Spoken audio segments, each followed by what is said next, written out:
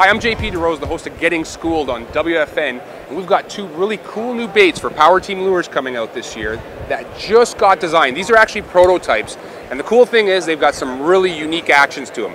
This right here, this is the big brother of the super successful 3.6 JP Hammershad. This is the 4.8 JP Hammershad. Now this bait, what I love about it, I've rigged it a number of ways. Really cool, you can rig up to a 7/0 hook in it.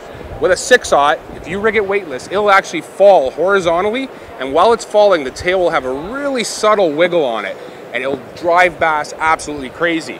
Weightless, you can work it across the surface and twitch it, and you can work it just like a jerk shad. It's a very versatile bait. Whether you're drop shotting, football heading, throwing it weightless, you're gonna catch a whack of fish on this. And on the flip side, here's its brother, the swinging hammer. So this is the same profile bait as the 4.8 Hammershad. This is a 4.8 swim bait with a really aggressive cut tail on it with a 10-degree angle.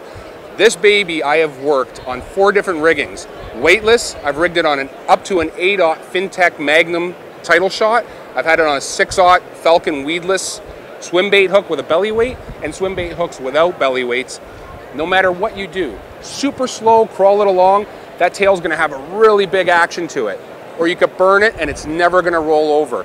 The best part is the way it's designed, on a free fall with even a 1/4 ounce, that tail's just gonna kick all the way down to the bottom. So if you're fishing deep water, this will call fish in on the fall. So don't be surprised if when you tighten up, you already got one on. Check out these 2 new baits from Power Team Lures coming out, hopefully, mid-August.